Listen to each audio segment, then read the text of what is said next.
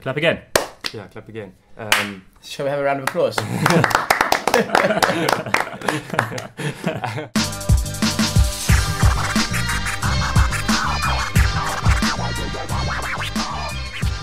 Welcome to another episode of No Results, Only Excuses, where we talk semi-qualified CrossFit, fitness, and nonsense. Rubbish. My name's Matthew Bauman, and as always, my co-hosts, Justin Swart, Cody Dick. Hello. Yeah, we're here with all the excuses from the week. No results. No results and Still absolutely no factually correct information. No, don't quote us. That's where the nonsense comes from. No, don't quote us. And it's semi-qualified. So what are we going So to if talk we're about? lucky, some of it's correct. Yes, lucky, hopefully. Today we got a nice lineup, weightlifting in South Africa, and a little bit of news. Yeah, so the thing I wanted to talk about today was the rulebook. I think a couple of people have spoken about it. So the CrossFit HQ have released their rulebook for 2020, which is the new season starting now with the Open. So we've got a few little tidbits to talk about, just the highlights, things that have changed. So firstly, something that hasn't changed, which some people complained about, was that the Open is still a direct qualifier to the Games. So you finish top 20 worldwide in the Open, you go to the Games. Yeah. And people were saying, look, you can do well in the Open, but not necessarily be a good competitor at an actual event. So it's a bit strange, but they've decided to keep it. They want to reward people for being top 20. I think to expect HQ to not have the Open as a direct qualifier to the Games would be like eradicating the past 10 years of CrossFit and the culture that was built around participating in the Open in the first place. Yes. You know, like there's a lot of history there.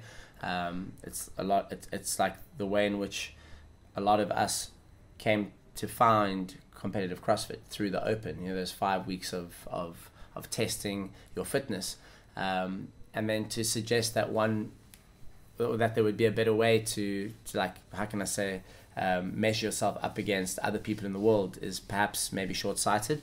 I mean, and then also furthermore, why would you participate in the Open then if there was no incentive to do so? Yeah. So some of these sanctionals are using the Open as qualifiers for their sanctionals, which is still something. But I take your point that what's the point of doing the Open if there's no chance of qualifying? Unless it's just for general Joe, like you say, like the rest of us. You just do it for fun. I think last year there was a lot of frustration around the fact that the affiliate leaderboard got removed. So for the general Joe, that was maybe contributing to their boxes performance or ranking. Yeah. They kind of felt like they were sort of misaligned and not attached to something bigger than themselves or bigger than their performance. But as far as I know now, the affiliate leaderboard is definitely coming back in, and I think, like you've alluded to, that gives the general membership something to be proud of, number one, and also something to potentially contribute to. I mean, look at someone like yourself who went to the Games a couple of years back. If there's a high volume pulling workout, you could possibly outscore even some of the top guys in the box still today and help your box rank higher. So isn't that the general thing with the whole Open, is that their plan is to it's actually more for the general Joe. Yeah. Participation. And then when people say why do the Open, everyone says, well, you can measure your scores against your friends in the gym and against yourself in the past, and all happy. Yeah. And we repeat workouts because we want to see how we've done. Yeah, I think like on that note, it comes down to the box owner and coaches to promote that culture, because if you're doing CrossFit without measuring the data around your results, you're going in blind. And if you're not measuring, you of course can't be certain about whether you're improving or not. So but it opens up a lot of questions, like so we say that, but now we're saying we're going to measure off this year of training with Cape CrossFit or whoever, off just 5 workouts, and you can make a big conversation about it. It's like, is 5 enough? And the type of things that Castro puts in it, you know, do we not just look at Chris doing benchmarks with us as an alternative? Well, I mean, he does do test week or something. It's a horrible week, but we do test week, and then that's also another way that we could just do it. I mean, do we need the Open? Sure. But I mean, it does. I agree with it though. It makes such a buzz. It's stressful if you're trying to make it to some sort of competition or qualify. But like this last one, there was no reason for me to do it, but I did it. I wasn't trying to qualify anything, and it was fun. Yeah, great. It was fun having a little like leaderboarding all the time, and then you go in and obviously I go look at your scores and all the other big guys. I was just behind Justin. I'm not that bad. Of course, right? And you go home and you feel like a weekend warrior. Yeah. I definitely with Courtney, so In everything's 10 fine. years. Well, I think that's part of a bigger conversation that we can maybe have in the future. Yeah, is to talk about the Open. But I think for now, it's coming up in a few weeks' time. And I think it's definitely something that everyone should do, whether you're new or whether you're experienced, whether you're trying to make it a team or individual, or whether you're just doing it for fun, like most of us. It's definitely something to do. So pay your money to Dave. Not Dave, pay your money to Greg. To Greg, Savan, and Dave. Does it go straight to Greg's bank account? Yeah, well, the technical... the technical CEO. Yes. CEO. Every time someone signs up, he gets a pop-up notification. The bank bang's fine, so it just goes straight to his pocket, and then he decides how much goes to Savan and Dave. Yeah. So he doles it out, but he gets SMSs like Justin says. His phone is just beeping all the time. Beep, beep, beep, beep. He's actually looking at his phone right now, wondering when Courtney Dick's going to sign up. He's going to have to wait until payday. So there are 28 sanctionals this year, which is a lot. That's basically one every 2 weeks, if they're 52 weeks in a year. So there's plenty of ways to qualify. Lots of nice options, but also creates a lot of variables. Some are easier, some are harder. Yes. Yeah. Listen, I think from a South African context, I've always said this, the sanctionals now pose a different challenge to that of maybe attending one regional in your year, and that is how much money do you have in your bank account, because like you said, those athletes that have money to burn will potentially be able to attend more qualifiers or more sanctionals, so to speak. So that's the rich get richer and the poor get poorer. Yes, 100%. Basically. Capitalistic world we live in. So these are the cash they get to go around, and they qualifying. But, I mean, if you go there to five of them, yes. I mean, your chances must be high. If you are making the top 10, at some point, like Moran's situation, there's going to be a few people that go through that have pretty low results. Or you could be really unlucky, like Lucas Parker, who must have done 10 sanctionals.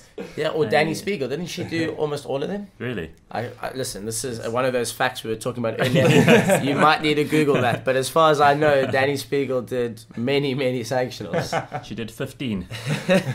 even though there were only 14 sanctionals, she did 15 of them. Yeah, she made it. So well done to her. Well, just to repeat again, for those who don't know, the way the spots are awarded is that national champions get first spot, then it goes to the top 20 in the Open, and then sanctionals invites are in third. So that's for individuals. Remember, there's no teams qualifying through being national champions. There's no teams qualifying through the Open. You only qualify a team through going to a sanctional. And there was a bit of a change on that as well, in that this year they've decided that if you're on a team and you qualify, say I'm on a team, I qualify at Fittest in Cape Town. Mm-hmm. Then I decide to join another team and go to a different sanctional later in the year. My team is then ineligible to qualify at that sanctional. So you can only be on one team, basically. So that fucks it for 3 people. So no one can fill into that first team, the Fittest in Cape Town team. They can, if they qualified already, they can do another sanctional, but they can't qualify again. Once you've qualified, you've qualified. So basically they're taking those 4 bodies is what made it. There's no one can fill into the space. Yes, you can't take one athlete out, put them in another team. No, you can't. So you can't just and reserve another spot. Because weren't they doing that? They figured out a little loophole this year. Yeah, so I think last year you could maybe, I don't know if it happened or not, but if you had enough money, you could say to someone like Matt Fraser, look, Matt, I'll pay you 20 grand if you help my team qualify. Yeah. And Matt could go through the whole year being on different teams, helping lots of teams qualify because he's that good. And they're never being present at the games. Yes, so you can't do that anymore. Okay. Yeah, so that's at least something. Well, Sam Briggs qualified as an individual. Yes. And then went on to JST in Reykjavik. They called her up because they had an injury, and they competed and they did very well. Yeah. And they won a ticket. Yeah. But Sam Briggs was never in that team. Yeah. No. Going forward, so that was definitely a grey area. I think they had to eliminate. Yeah. Fantastic that she was able to help them, but Yes. I guess that's a little bit unfair to some degree. Yes. So they're trying to get rid of that. So the guys at HQ were sitting watching the whole year go down, and they were like fucking just writing notes on their little Windows text. Yes. And they're like, okay, well, Sticky we're going to notes. remove this. Okay, this one's not working. Oh, fuck, Sam just went to that team. What the fuck do we do now? Yeah. So it looks like clearing up all these little grey areas. Yeah. So the other thing about national champions, before I forget, is that the backfilling of national champions can now happen only if the national champion chooses to be on a team which makes it to the games. Yes. So say Justin wins the national championship of South Africa. Well, do the Mike Swatland that we train with. Yeah, so say Mike wins the national champion of Botswana, and he decides that he goes on a team and he wins fittest in Cape Town, and he decides, no, I don't want to be a national champion, I want to be a team competitor. Then they can backfill national champions to number 2, whereas previously this wasn't allowed. Yes. Once the national champion declined their spot, the spot was gone for everybody else in the country. That's an interesting rule. I mean, if you think about it, like, I'm curious to know as to why they never foresaw that in the first place. I mean, surely if it's a competition that at which you want world representation from each national body, to suggest that, you know, there's going to be someone representing each country in the beginning of the season, and then when you get to the games as a spectator, you're like, oh, but Afghanistan's missing, and Russia's not here, and Mauritius never made it. Yeah. Maybe they were hoping they don't want so many numbers this year, so they're hoping naturally we'll just lose a few people. So we're going to have only a few, so we don't have to worry about so much equipment and such chaos. But the interesting thing, possibly yes, last year was that, let's take Mike again as an example. He won the national championship of Botswana, but he didn't film his videos. He's not a competitive athlete. He just goes to gym. He does a class like the rest of us. Yes. But because he didn't film his videos, they emailed him and they said, can you please send us your videos? He said, I don't have videos. So they said, okay, you're disqualified. So this is now in last year's Open. He got disqualified and his spot was given to the second athlete in Botswana. So there was still a backfilling in some way. But he gets a stamp on his head saying he's disqualified. Yes, so it's a bit strange. So he wasn't trying to be funny. I'm just doing the Open, guys. I'm not filming my videos. I'm not paying that money to go up there. Just a normal guy. And now I don't have a result on the 2019 Open, which is a bit funny. But everyone else in Botswana was thinking, how disrespectful of you, Mike. Yeah. Possibly. How dare you? Well, then even more normal guy went up to the games. Yeah, more normal guy. So congrats.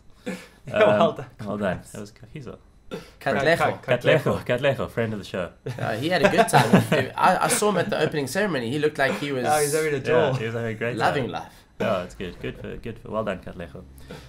So the next thing is the change in what constitutes a major and a minor penalty. Remember last time they had, I think, 4 or less reps. There's a minor penalty, and then 5 or more, you get a major penalty.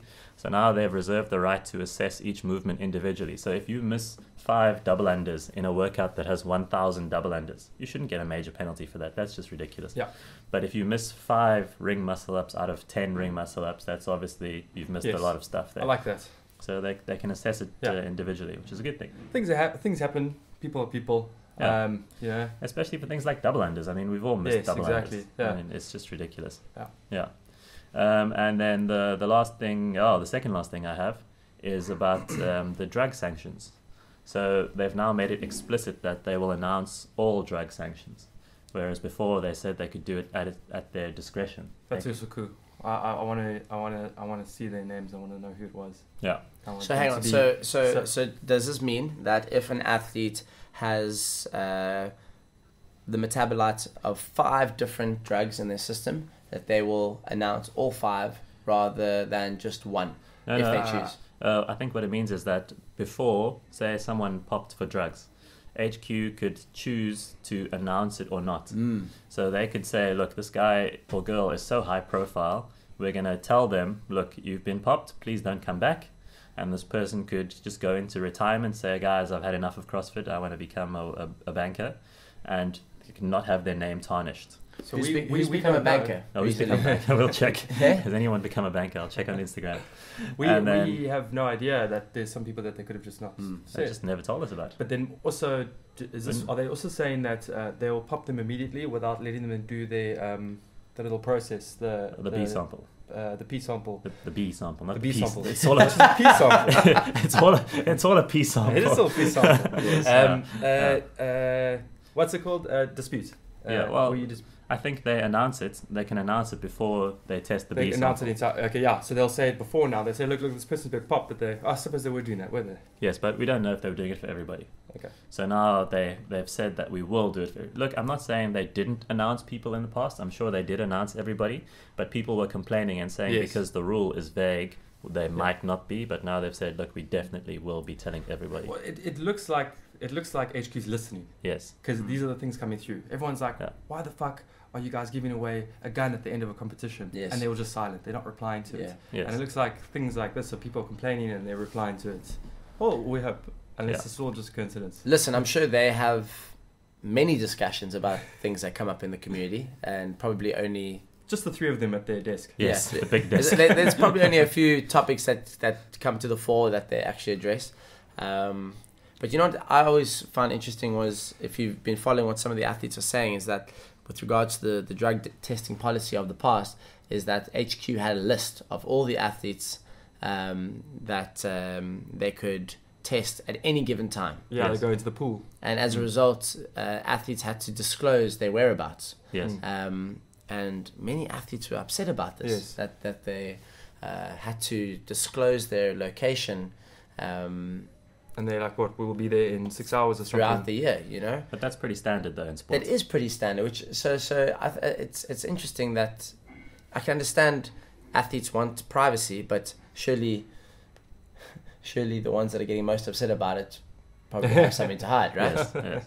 Because I know in weightlifting and in other top sports, Olympic sports particularly, you have to disclose where you are all the time, and the drug testers can show up at your door.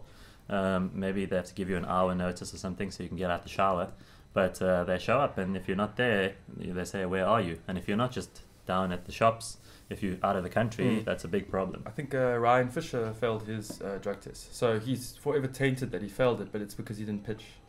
Oh, I think it was Ryan Fish. But to top that, I think he was the guy that shouted at the judge. Yes, he told him he'll fucking kill him. Yeah. Okay. Yeah. So was that So was he on anabolic steroids or when he was shouting, he had roid rage. I don't that know a if rage? it was before the testing thing. I'm not sure. This is a semi-qualified fact. Oh, he had roid rage. Put that out there. Yeah. So Semi-fact. And the last thing we need to talk about quickly is Justin's laughing at these semi-facts that I'm saying. I'm just imagining Ryan Fisher listening to this and getting even more angry at the fact that we're talking about we've it. received about 2 comments on our 3 posts so far. So Okay. our engagement rate's really low. We've got 100 listeners so far. A little bit more. Really? It's like 120. Thanks Okay. to you guys. Yes, thanks guys. Yeah. Thank you, listeners. Yeah. Yeah. And now How many a of word, those- how a many word of- from our sponsors. There's none. No sponsors. How many of those hundreds are you just putting this podcast on repeat at work? Yes, I'm just clicking it and I send it to my colleagues and they're like, guys, I don't listen to CrossFit stuff. Like a lot of people know that we've been doing this, and Yes. I always said to them, look, you're not going to enjoy it. Don't listen to it. Has your wife It's listened? not. My wife has not listened. My wife hasn't listened either. She keeps saying she will. Justin, what did your girlfriend say? Did she listen? She said that she doesn't have time for this. So we have very supportive family. Thanks, guys. So guys, we really relied on you on this Yes. one. Yes. Our family, they're useless. The last thing is, before we move off this topic, is that after every week of the Open, the top 40 athletes have to submit their videos immediately.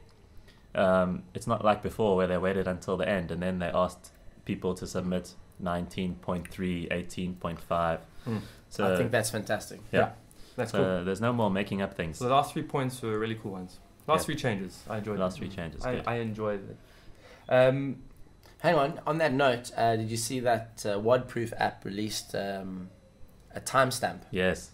I think that's also pretty cool. And So- I never thought about it, but apparently, I guess some athletes were filming some videos Yes. in retrospect, Yes. and then making it seem like they were done Basically, it's out of time. Or Out a of different time. day. Yeah. The So wrong like, day or let's something. say 19.1 is in the first week of February. Yeah. February, Yeah. but Joe Soap Hmm.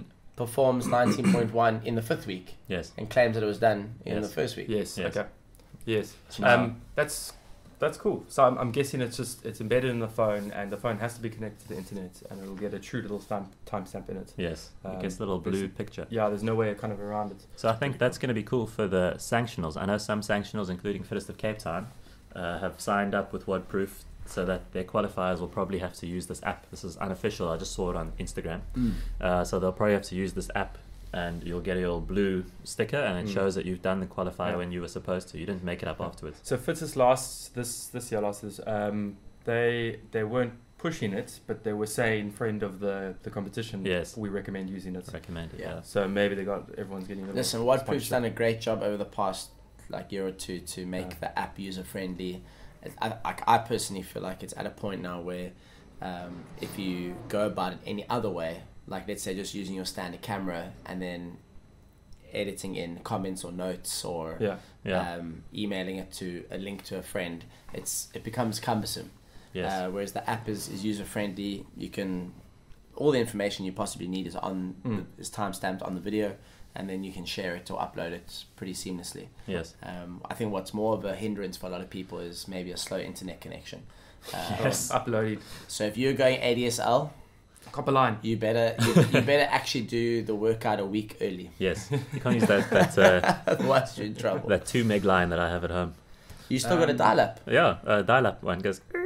Yeah, I remember those days.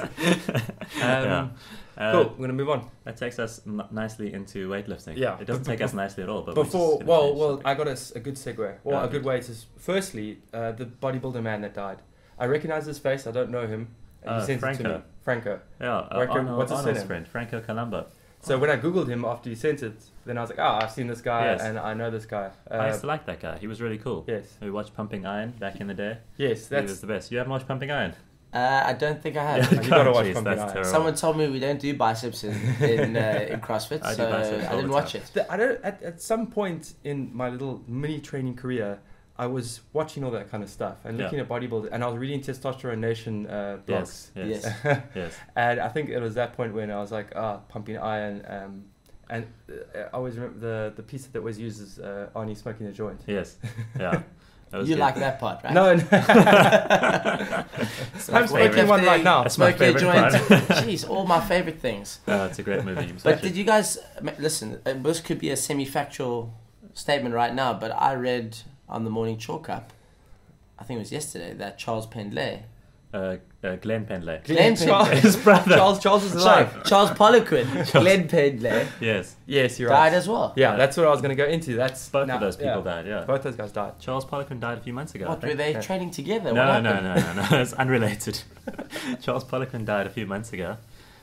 He was a more of a bodybuilding kind of guy. I don't know this guy. Yeah. And Glenn Pendlay was a weightlifting guy, coach. So he developed the Pendlay row. Yes. Pendlay row, yes. Yes, that was a good way to move into our subject today. Of weightlifting. Because lots of weightlifters do the Pendlay row. Yes. Because of Pendlay. What is the Pendlay row? It's like a bent over row. Yes, and it took him years. And how's the Pendlay row different to a regular bent over row? I have no idea. We don't know anything about weightlifting.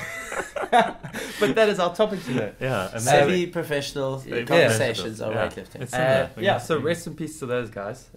We need to find a video of the Pendlay row. We'll link it in there. I'm pretty convinced the Pendlay row is there to strengthen your back when pulling from the ground, but it also teaches you to pull your knees out of the way. So that the bar path is more. You're making a Justin. Check it out. He's just made that up. Look, it sounds good enough. So if you think about a standard bent over row, you already have your knees pretty much set and the ham knees taut, and you pull the bar directly out. Whereas the Pendlay row gets your arse lower down on the ground. Is that the difference? And then as you pull from the ground, you pull the knees out the way and you make contact. Okay. Did Klokov tell you this? Yoga Man told me this. Yoga Man. Back in the day when I did personal training with Yoga Man, he made me do Pendlay rows. Oh, really? That's it. And all I heard was, pull your knees back. Pull your knees back. Pull your knees back. So you watched that video?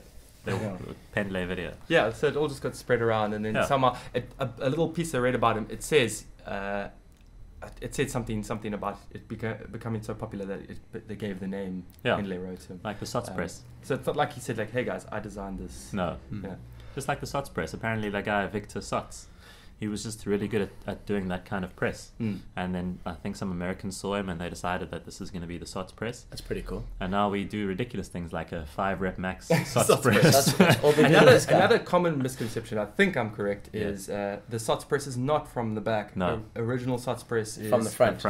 Yes. Then if it's a back squat, if it's from the back, you have to say snatch grip. Well, you don't have to say it. Behind the neck it's SOTS behind press. the neck SOTS Yes. press. Just out of respect. Same thing as how everyone still says squat clean or clean. A clean is a clean. That is squat clean. True. But it's become it's everything kind of transformed. But think about this. Think about any amateur lifter that pulls from the ground and hits their knees all the time. Yeah. And like knees are bleeding or bar path is fucked up because they just don't know how to get the knees out of the way. Yeah. What do you make them do? Pendlay row. Pendlay row. Get the knees You'll out never the fucking forget way. this now, So guys. just remember that, guys. Do it. Send us your videos. Okay, so we got to move on because we're running out of time. I hope Shiv's listening to this because he needs to do some Pendlay rows. Oh, we didn't shout out Matt Schiff. Oh yes, our friend of the show. To his podcast. Yeah, Matt Schiff. His podcast name is Outcome Podcast. Find it everywhere that good podcasts are sold. Yes. Yes. On the internet. Just Google it. Just Google because it. we don't know where it is. Yeah, well, it's we're also everywhere. We didn't even talk about that. Yeah, we'll do it on the outro. Outro, okay. Yeah. Good. I had sorry about the intro. What do you guys think of the intro? It was great. Fantastic. You forgot half the intro. Half the intro. I practiced it for the week and then I said it and it was just bits and pieces. Yeah, guys, welcome. Yeah, bye. Thank you. Okay, it'll be better next week because I'll practice the whole week in the car and then I'll choke as soon as we arrive again. Yes. Okay. So we're going to talk about weightlifting. Yeah, weightlifting. So we thought it would be good to talk about it because we actually have a little bit of experience, in particular Western Province weightlifting. Cape Town, South Africa. Yeah. So we met me and a bit of history to start us off. Do you want to do it? Well, me and you met. And no, he was there. I met you and I met Matt. No, people can't see us. He was there too. You were there the same day at the bog. But yes. Did we meet you the same day? No, we didn't meet the bog. No, I never met you at at the bog. HH. HH, yes, he was there the same day. HH, just for our listeners, stands for Hottentots Holland. Yeah, which is one of the. But there's more. There's a little bit more back to it.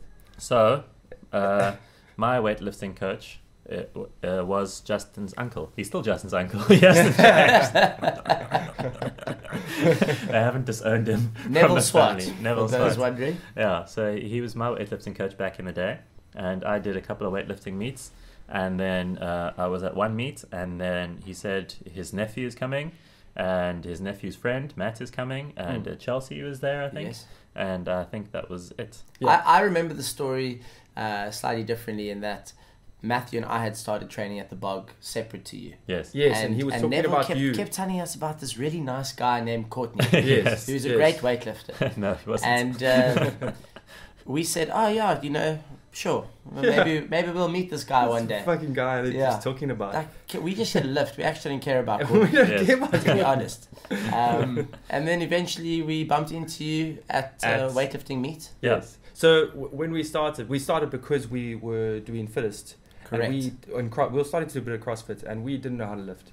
We didn't know anything about weightlifting. So it turns out that your uncle happened to be a South African weightlifter, which you never mentioned since I knew you at that point. No.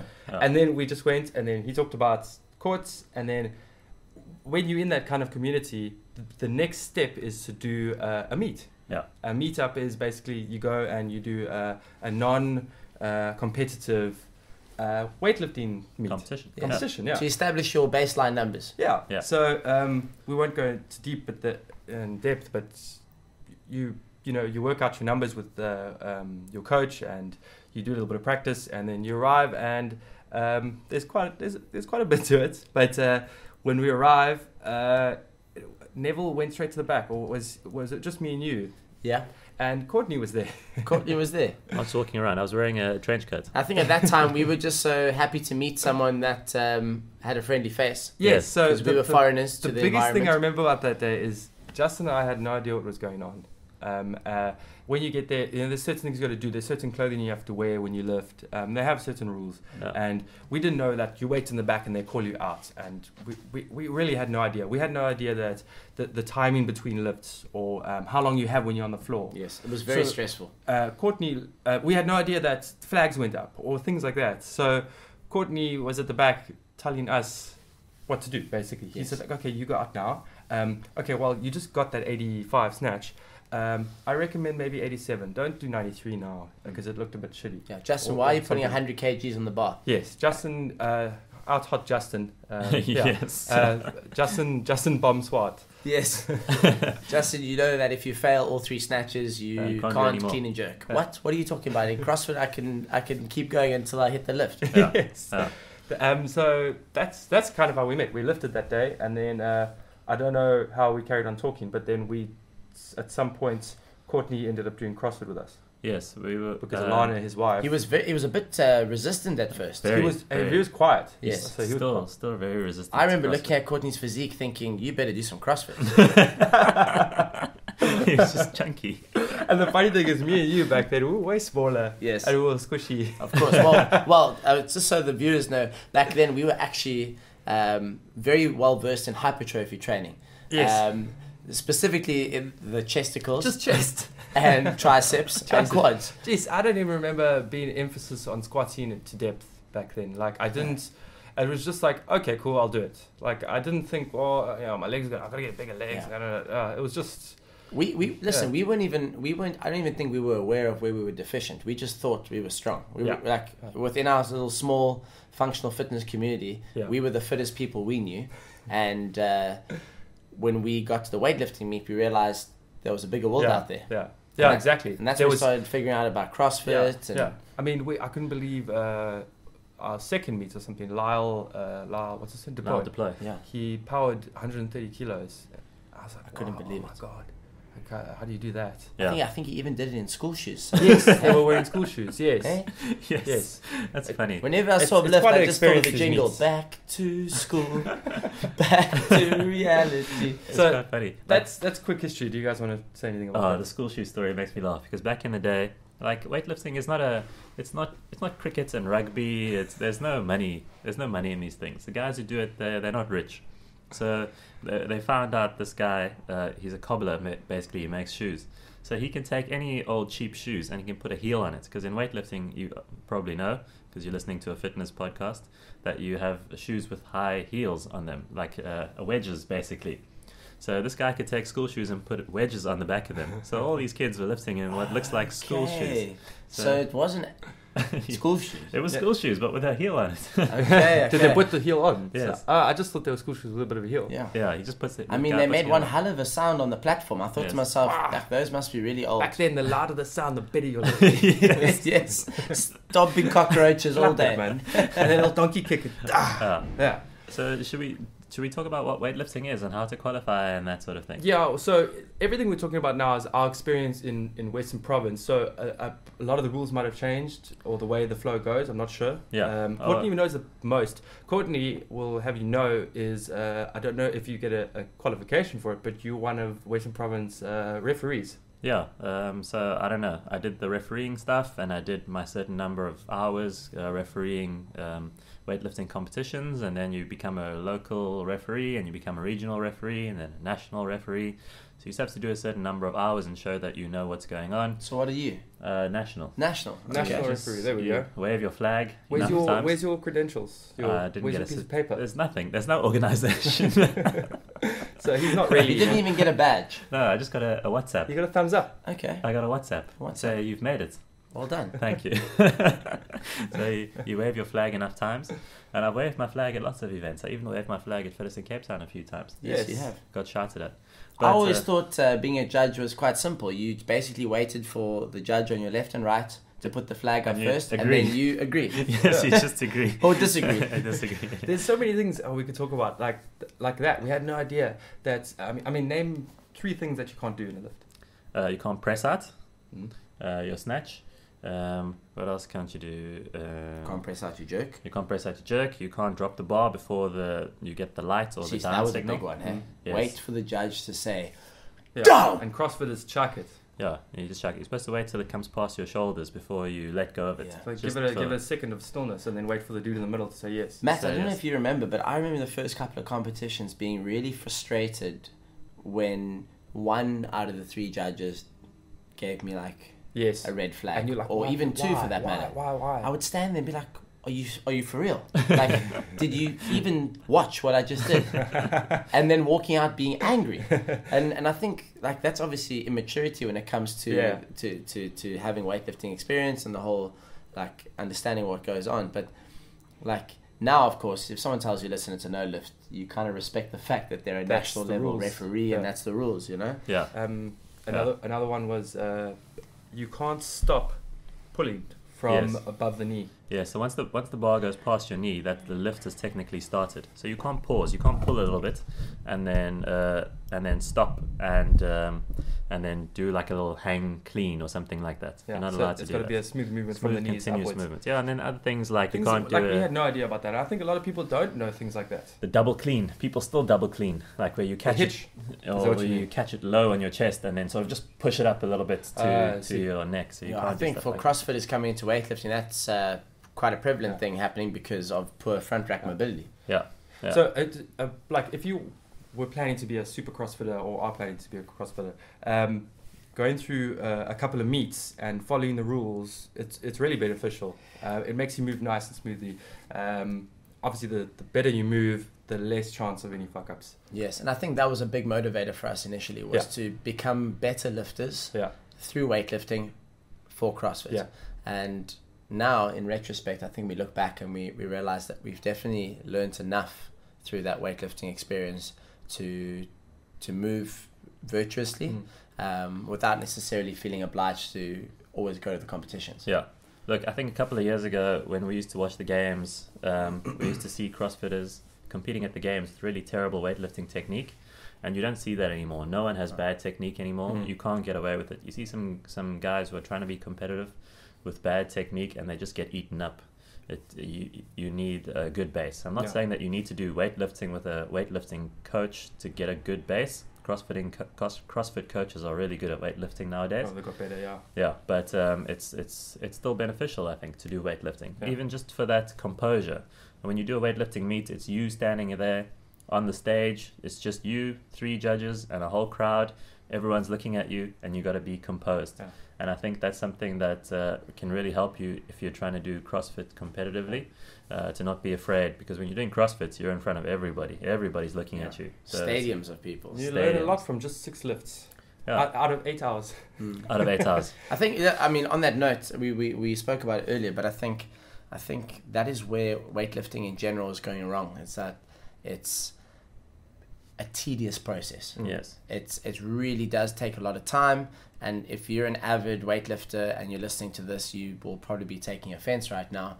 But for a CrossFitter coming into that environment, it really does not leave a lasting impression, you know, with the athlete, you know, in that it physically takes your entire day. Yes. Yeah. So just to elaborate a bit. So should we move on to the basically how would you qualify and how a meet goes in Western Province back then, at least? Yeah, so look, there are different weightlifting clubs around in Western Cape, and they're extremely hard to find. There's not much social media. There's not much website stuff. Basically, if you know someone, you can do a meet. So luckily you know us, so you can send us a DM and we'll let you know. But there's some clubs. You sign up to the club. You let the coach know that you want to come and train, and you do some training, and then you come to a meet. And there's probably a meet every month. It's held at one of the weightlifting clubs. You show up there. Usually how it happens is you show up in the morning, you weigh in. So you come there, you weigh in front of a judge. They check your weight. They put you into a body weight category. And let's say, for example, the weigh-in is from 8 to 9. So you've got to show up there between 8 and 9, and you weigh in. And then from 9 to 10 is a rest time where you can go and eat your sandwiches and drink some water. And then from 10, you start lifting. And it probably takes 2 to 3 hours to get through your lifts with everybody in your heat. So it takes a long time. The problem is that when you weigh in, you could weigh in at 8 o'clock, but because only one heat can run at a time, you might only be lifting at 12 o'clock. You might be lifting at 1 o'clock or 2 o'clock. There's been plenty of times where we've come there at 8 o'clock and we end up lifting at like 2, 3 o'clock in the afternoon. And like Justin says, that's not ideal and it's pretty boring, and not everybody has the stomach for that. So it's difficult. I mean, the funny thing is CrossFit has really put a lot of speed on the sport in that sense. In that, like, you could rock up for a Saturday session at your box, and within 1 hour establish your 1 rep max clean and jerk and 1 RM snatch. Yeah. It doesn't need to take 8 hours. Yes. And I think, like, I was having a think about it last night. If you look at what cricket has done to sort of reignite interest in the sport, they have shortened down like the 1 day game to, what is it? 20 overs. 20 overs. Oh. And I mean, people go nuts for that. They come in for 1 day or 1 afternoon, they watch the guys go head to head, and they go home. Yeah. And I think weightlifting needs to kind of like re-engineer the way in which they promote the sport. Yes, because there are a lot of CrossFitters. CrossFitters are really strong, and they have decent technique. And we could have decent weightlifters. We could find some decent weightlifters to represent us internationally. We've got some top lifters in South Africa. Sorry, I'm back. At the moment, the girls are doing better than the guys. We've got Mona Pretorius, who's been around for a long time. Yes. And she represents us internationally. She'll be at World Champs in a few weeks. And then we've got Johanni Taliad. Mm-hmm. Who was big into CrossFit, but obviously made a career change not so long ago. Yeah, to weightlifting. She went to 4 regionals, I think, Johanni. So she was really good. And she also lifted at African Champs. She finished 2nd at African Champs this year, I think. She finished 2nd at African Champs in April this year. Mona finished 5th at African Champs in April this year. And then there was African Games last month where Mona was also, and she also did really well there as well. African Games is sort of smaller than African Champs, but it's multi-sport, whereas African Champs is just weightlifting. It's weightlifting championships. So we've got some good weightlifters, but I think we're hampered a bit by lack of organization. Yeah, organization and budget. Yeah. Who was it? I was chatting to Matthew Holliday over the weekend at the Battle of the Beasts, and he was just commenting on how it was disappointing now and then to hear that you've qualified for X and Y competition, and then it's going to cost you 50,000 rand to get there. Yeah. And listen, it's no different in CrossFit right now. Yeah. You have to pay a hefty amount of money, but I think if you weigh up the experience of a weightlifting comp and a CrossFit competition, you might find yourself getting less value for money in the weightlifting side of things. I was thinking about that too. Like, we have top CrossFitters who are CrossFit coaches. Some of them are gym owners, and they pay their way along with some fundraising to these big sanctional events around the world. And they used to go to regionals, they used to go to the games. But we have weightlifters who don't seem to want to be coaches in gyms. And they don't seem to have the fundraising backing to make it to these big weightlifting competitions. They're very isolated. Yeah, it's not big and shiny. I mean, let's think about this. Imagine we were hugely passionate about only weightlifting. We stuck around at the bog, which is in Bodisig, on a lonely field on the school premises.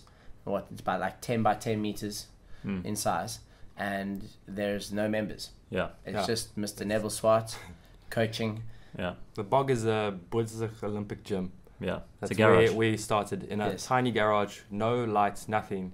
It was just a square piece of concrete. You're not going to make it very far with the community fundraising efforts there. Yeah, unfortunately. Yeah. So you think there's, from what we're saying, it seems like there's 2 things missing. The weightlifting meets are not exciting. They take a long time. It's not conducive to people coming in and doing something fun for 2 or 3 hours like a CrossFit competition. Well, CrossFit competition takes longer, but it's more exciting. That's the thing. It's exciting, and obviously, and there's no community. It's colorful, basically. Yeah, there's no community. No community because of that, basically. Because it's not exciting for us. The day will always be long, but they can definitely cut it.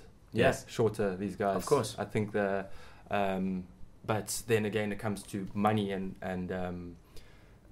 having people come in and really streamline it and make it efficient. I was going to say they need money and they need equipment and stuff. But so let's play devil's advocate. We put our positive hats on, and the 3 of us said, right, next Saturday we're going to run the first revamped weightlifting competition ourselves. How does it go?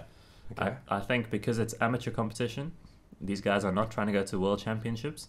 We put less emphasis on the procedures of weighing in for an hour, writing down these things, waiting another hour to rest, and then starting your lifts. You guys can come in there, tell me how much you weigh. Which category do you want to be in? I weigh less than 75. Okay, cool. You go there, 75. We're going to start. You're going to do your 3 lifts. Do we even need to wait the minute between the lifts? Do we need to have the fancy clock to say 30 seconds? You can change your lifts. Don't change your lifts, guys. You tell me what you want to lift. You're going to lift it. You're not going to change it. Also, I mean, it's you could, everything's digital now. You could do everything on an Excel sheet. Yeah. But most of the time, a lot of times wasted on writing on a board. Yeah. There's no projectors. I mean, you could even have like 2 or 3 platforms going simultaneously. Yeah. Like you don't have to all be zoning in on one athlete. You could have the girls on the one side, the guys on the other side. You could even add in like a CrossFit style lift, like a 1 rep max cluster. You know, if just for some interest, each weekend. Let's say it was on a rotational basis, maybe once a month. You have a different what do you call it, like special lift of the day. Yeah. You know, it could be an overhead squat, could be anything. All right, just to add some spice and some flavor to something which could be seen as an aid to developing the sport. Yeah. But maybe, like you say, not necessarily sending athletes to world champs through a rigorous, formalized testing procedure. And then if these things go well, people eyes go on it, and then they can make the effort to go to a big proper meet, and then they can push through. Exactly. I think it might be an unpopular opinion among pure weightlifters, but I think we need to get rid of some of the procedure around weightlifting, because it's just not necessary for a guy coming in there weighing 80 kilos, snatching 40 kilos. He doesn't need to change his lifts. He doesn't need to have a minute between his lifts and that sort of thing. He just needs to do weightlifting for fun, improve his technique, and then if suddenly he starts snatching 120 and he becomes a really good weightlifter, then he'll say, okay, I want to do this properly now. I'll go to some proper meets. Man, he must just rock up on the platform and do 10 touch and go at 40 and then leave. Then leave. Yes, that's exactly what we're going to do. We did run our own little one here at Cape CrossFit. Chris let us, and we organised most of it. Yes. And it went pretty well. It did go pretty well. However, we did maintain the old system. The old system regular structure. Yes. You know. Which it ended up being long, but surprisingly, people still stayed around. Yes. So if you add a tiny bit of excitement to it, yes, you'll get double the people. Yes. You know, and they would hang around. Yeah.